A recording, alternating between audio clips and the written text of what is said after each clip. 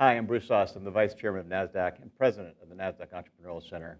We're here at the NASDAQ Entrepreneurial Center today with Dominic Williams. Dominic is the founder of DFINITY.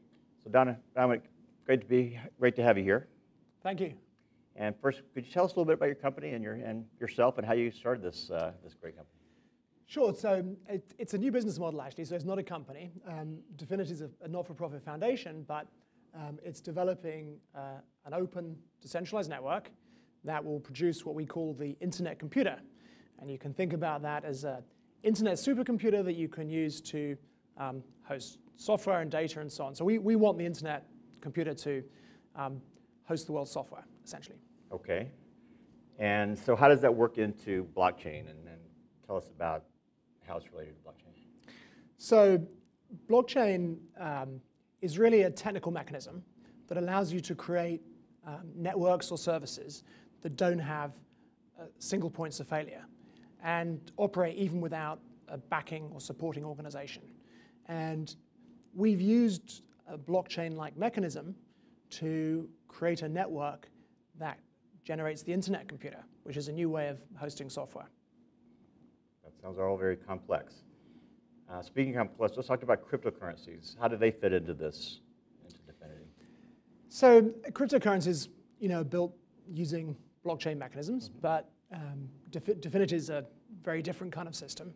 It's an internet computer, so it's a bit like Cloud 3.0. And it provides a completely new way to build software systems and host software systems, and potentially in the future to create a new sort of generation of internet services, for example, that are more open, run as sort of open source businesses, and provide users better guarantees about how their data's maintained. And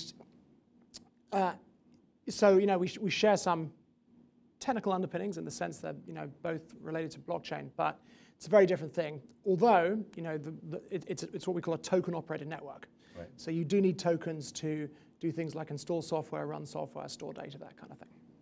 Well, I know you're the chief scientist at DFINITY, so can you tell us about the DFINITY project and kind of what's the goal there? So the purpose of the internet computer is really to create a completely alternative IT stack. Okay. So on the one hand, the internet computer provides a mechanism to host software and data that's completely open. So today the internet, if you like, is an open network, and we want to see the cloud be an open network. So we are to, for example, traditional cloud computing and the traditional technology stack, somewhat like what the internet was to AOL and CompuServe. And so on the one hand, we provide a way to host software and data on an open network and run services from that open network. But we actually also bring a whole new way of building software systems and IT infrastructure. Interesting. So if you can look into the future of DFINITY and blockchain, how you predict it's going to turn out? So I think, when you look at systems like DFINITY, you can see that blockchain could be immensely far-reaching. But right. What I'd say is that you have to look beyond the word blockchain a little bit, because blockchain is just a sort of technical mechanism that enables you to create decentralized networks and services without a single point of failure. And actually, there are lots and lots of different kinds of blockchain mechanism. Right. So there's a very broad stable of technologies, and the field is developing very fast. What is important is that it's about far more than cryptocurrencies. Right. Right. So when you're talking about software, running software for the world, well, everything pretty much runs on software these days, right? So it's potentially very broad-reaching.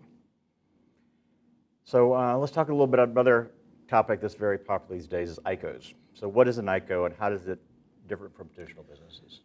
So an ICO is an automated fundraising mechanism for the development of tokenized services. And typically, for example, somebody proposes some decentralized application or decentralized network, and they need funding to pay developers and so on. So they'll run an ICO to raise money for it. Right. So why did DFINITY do an airdrop rather than an ICO? So we ran an airdrop because we wanted to make sure that the sort of community members had what we call DFINITYs, these tokens you need to make the... Well, explain for the audience maybe what an airdrop is first. So an airdrop is the distribution of tokens in a system for no payment. Right? So I think sort of 75,000 plus people received DFINITY tokens, and that will enable them in the future to experiment with the internet computer without making any personal investment or payment. And the reason we did that was we wanted to make sure that community members had tokens if they hadn't had a chance to acquire them by other means. Very fascinating. I think the whole space is very fascinating, and we've only got a few minutes here to talk about it, but we have a whole session here tonight, so it's going to be exciting.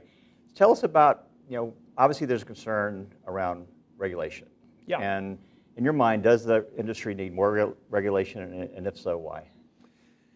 So it's a very tricky question, and it's certainly true that there's been a broad spectrum of ICOs. Some of the organizations running ICOs are very well-meaning, and they are certainly applying the funds they raised in a responsible manner. On the other end of the spectrum, you have pure scams, and there's actually been plenty of them. The question is, how do you actually regulate this thing? Because ICOs run, or can run, on unstoppable, for example, smart contract platforms like Ethereum, right? And because these platforms are designed to be unstoppable and are accessible from anywhere in the world, it's not clear how regulation in one part of the world would stop these systems being created. So that being said, I think the US has to be very careful that it doesn't introduce regulations that simply exclude US companies and entrepreneurs and developers from the sort of emerging field, right? On the other hand, I think regulators probably should pursue egregious frauds and bad practices to try and kind of control the number of scams that we're seeing, and also established institutions like NASDAQ itself can try and introduce indexes and so on that give people some kind of useful quality control. No, I think it's a very complex space. And you mentioned Ethereum. Tell us about how Ethereum and DFINITY either work together or differ. So you can look at the lineage, if you like, of DFINITY as moving through Bitcoin, which was the first centralized network. It just created a simple ledger which you could move Bitcoin tokens around on, through Ethereum, which is a smart contract platform, through to where we are now, which is the internet computer. Right. So it's certainly true that without Ethereum, there wouldn't have been a DFINITY. Without Ethereum, there wouldn't have been a Bitcoin. But actually, the project dates back to the end of 2013 when I first started working on mechanisms to speed up basic tokenized payment methods, because I wanted to create a token for the games industry. And when I looked into it, I found that the designs weren't up to my requirements. So I started working on that and worked on that through 2014. And then DFINITY was founded at the beginning of 2015, based on new ideas about how you could organize decentralized networks to create what we describe as the internet computer. Right. Very fascinating, Dominic. So thanks so much for your time. I know we're going to hear a lot more from you later on tonight. Dominic Williams is the founder of DFINITY. I'm Bruce Aust, Vice Chairman of NASDAQ. Thanks for joining us today. Thank you.